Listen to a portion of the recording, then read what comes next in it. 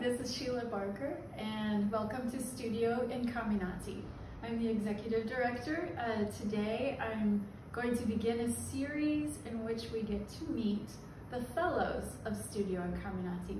And our first guinea pig, brave and courageous, is Scott Woyak. Scott, will you tell us a little bit, very briefly, about how you came to Studio Incamminati, maybe what choices were influential in deciding to come here? Sure. So I'm a second career artist, so I had a career and I've always had an interest in art, and I did things at my local community center, but I wanted to be even better, so I wanted to do more stuff.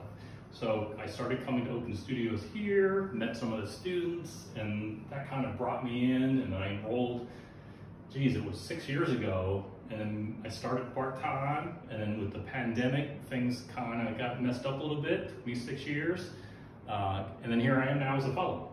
So, yeah. Well, I'm able to look around at the walls and to see the kind of work you've done here. Is all of this from the classrooms?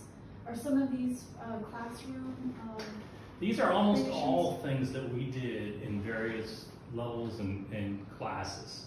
So the curriculum here takes you through everything. I mean, you start out doing things in charcoal, then you move to black and white paint, and then you move to a limited palette, and then finally you start doing things with natural light where you open up the window and you have a full color palette. So all those things were from 1 year with students in a class. Do you have favorite models?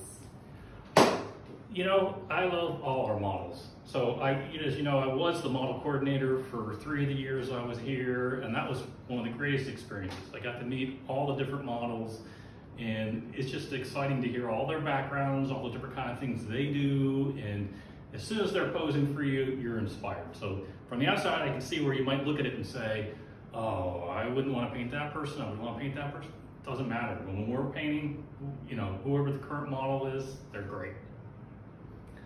I have a question for you in regard to what's going on right here. Sure. You're using artificial light for your still life. Yes. Well, I am still kind of in the process of experimenting with different things. So this particular one I'm still setting up and playing with, and the past few I did with natural light in here. And of course the challenge with natural light is that it changes during the day. And we just hit daylight savings, so I'm thinking there's going to be reduced time. So I wanted to try one with almost all artificial light to see how that goes, because maybe that'll be a time saver here in the winter. Sure. Yeah, it's really frustrating. Classes end at 4:30, and right around 3 or 3:30 in the middle of the winter it starts getting dark, and it's a challenge. So this is a winter strategy to artificial light? Potentially. Yeah. I mean, we're seeing, you are always experimenting, so it's still, I don't think you ever stop learning. Well, thank you, Scott, and I'm going to allow Dan Malman, who is our Dean of Recruitment, to ask some of his questions. He's got more of a professional perspective on this than I do, because he's a product of Studio Incamminati as well. That's true. Yeah. I'm the director of operations, but I'm also a graduate of the program, and now I'm working in the office. And yeah, if you don't mind, if I could just ask you a couple things. Might be a little bit technical. I'm looking at this piece right here. I know I sort of talked to you about it. I don't know when that was, maybe last week, and I knew this model, and it's Lauren, right? Laura. Yeah. Laura. Obviously I don't know her that well, but her personality is sort of something that you can't really miss, and this sort of it very much sort of feels like her in a, I don't know why, but something jumps out at me like that. Why is that? Is there something that you talked to her about, be like, all right, take a pose, or was there, how does that come to fruition? Because I can imagine there would be a time where, all right, the model takes a pose, and you're like, sure, it could be anybody, but this really feels like this model. Yep. So you're right, she exudes personality, and she actually isn't a model now. She modeled for us before the pandemic. Right. And I just always kept in touch, and I said, she's got so much character. When I get to the point where I'm doing thesis or afterwards, I want to paint her. So I just dialed her up and said, are you interested in doing some poses? And I had her come in, and we had a number of ideas that we went through. So I have other poses from her that I would like to work on too. But this was just the first one that we were going to tackle. And one of the things, I mean, obviously the gesture is really interesting in here. One of the things that she liked, and I like to work with models to see what, you know, appeals to them too, is that she liked the difference between, you know, just sort of like the concept of the poisonous frog, where you have beauty, but then you have danger. Yeah. And so she, on her own, does kickboxing. So that's what she does to exercise and to train. And so it's not developed yet, but what you see here is she's wearing some of the fabrics that she created, but then also... she's a designer too, right? Yeah. So we're highlighting some of her fashion design, but she's in the process of taking off her boxing glove, and this is the tape around her hands that's, you know, piling up on the floor. So really it's cool. Beauty and danger at the same time. It's boring. Really cool. And I guess there was just one other piece that when I was walking around that sort of jumped out at me. I mean, this down here, I mean, this is very advanced. It definitely feels like a mature painter that's gone through the program. But I mean, just going through, I'll get out of the light a little bit, but the different light sources that are coming in here, and then how you were able to handle that. Obviously there's sort of like a pink light coming in here, and then a cooler light coming in there.